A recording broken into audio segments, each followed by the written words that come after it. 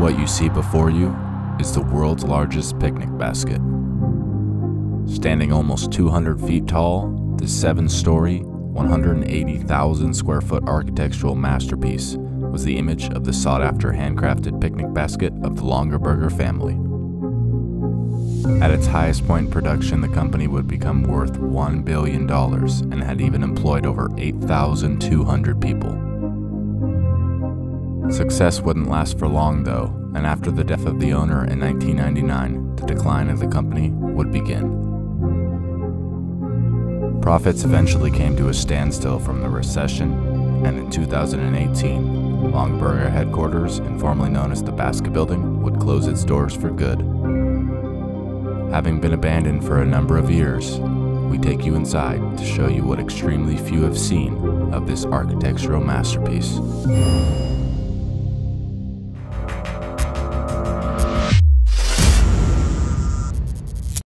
Look at this place.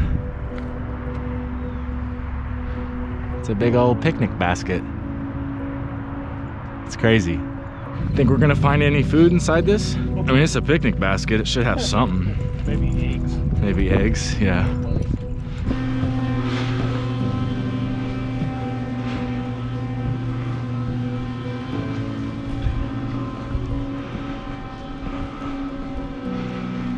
Look at this place. Wow. This is incredible. I'm trying to keep my voice down right now because we still don't know if people are inside. Lights are on, but it's definitely abandoned. Did you hear that doorbell? Yeah, I heard something, yeah.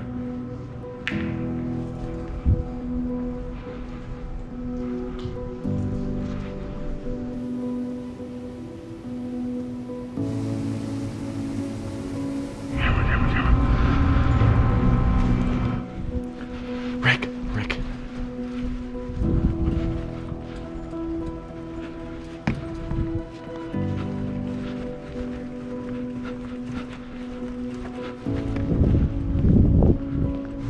I just heard something twice down there.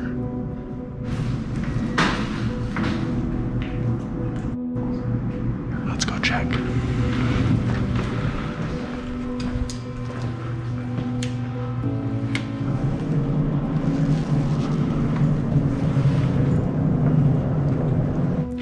This is insane, guys.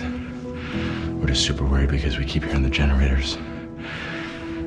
And we keep thinking it's like a door opening or something, but it's definitely abandoned. So we're just trying to be really careful. God, please watch over us and protect us.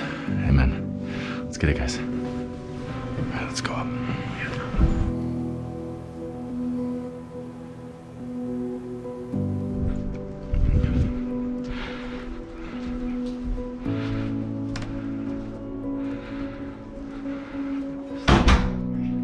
You have to be careful about that. No more of that, okay? It's definitely a newer building. Electric stove here, definitely newer. I don't know how new, but pretty new. Okay. This must have been the cafeteria. Little lunch break room here. This is insane.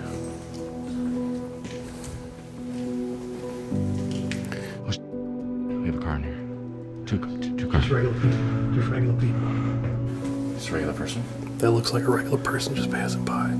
Sure. I'm sure this place has a lot of that. I'm so on edge right now, dude.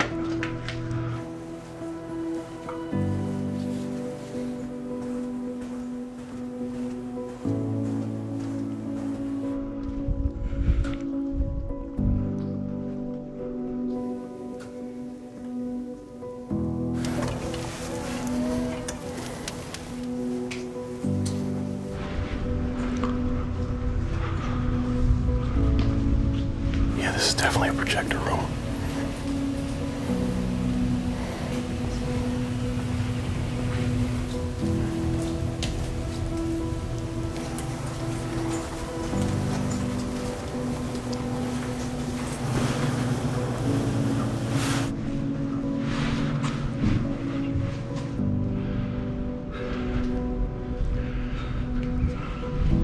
Operations Center, IT.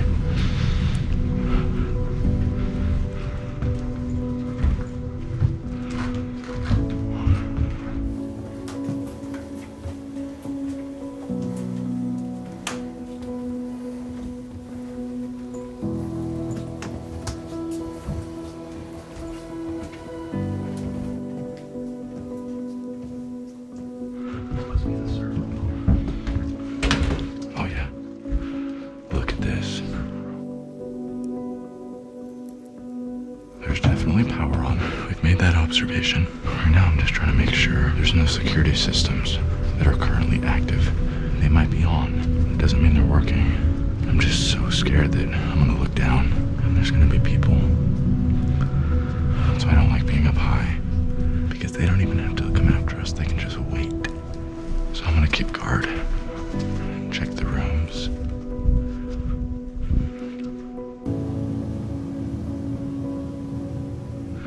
Yeah, this is retail office space.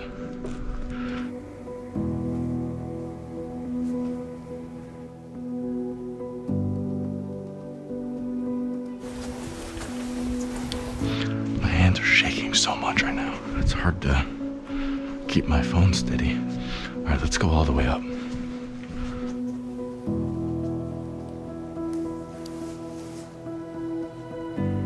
Lucky number 7.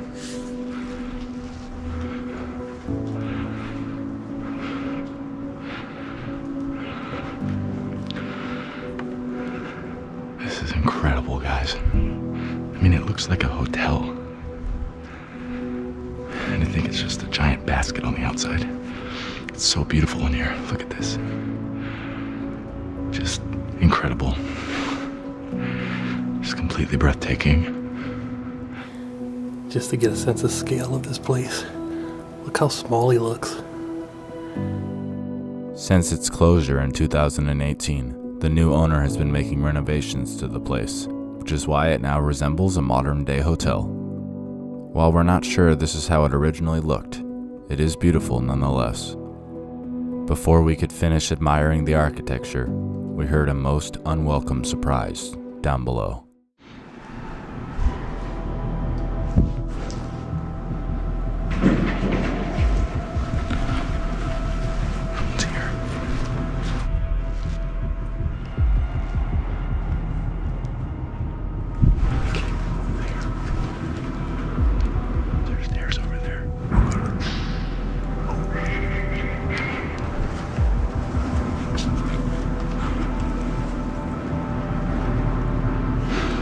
He's walking around downstairs. Somebody's walking around. Someone is in here.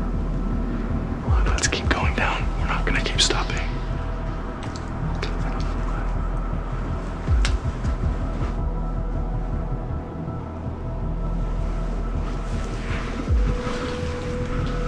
I hear them. They're trying to be quiet.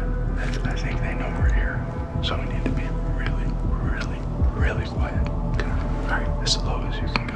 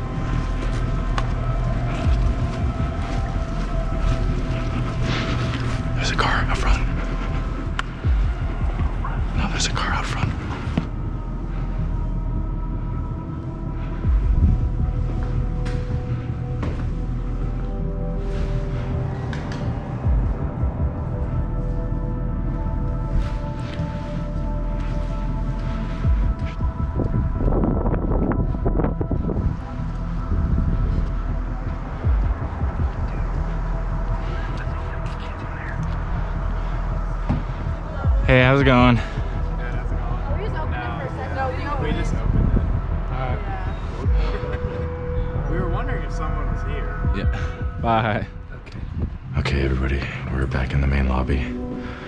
I had a really bad scare there. There were some kids that we heard out front. It sounded like they were inside. We got super sketched out. I think they actually did come inside. So what we managed to do was we managed to lock the door so that way they couldn't come back.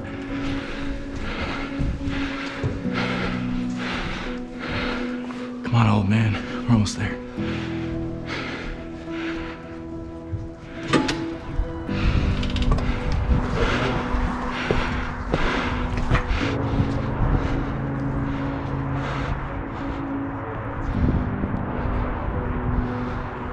Alright guys, made it to the roof after that scare we just had.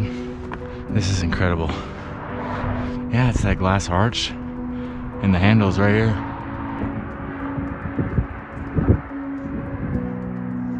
As much as I would love to get up to the handles, I don't think there is a way.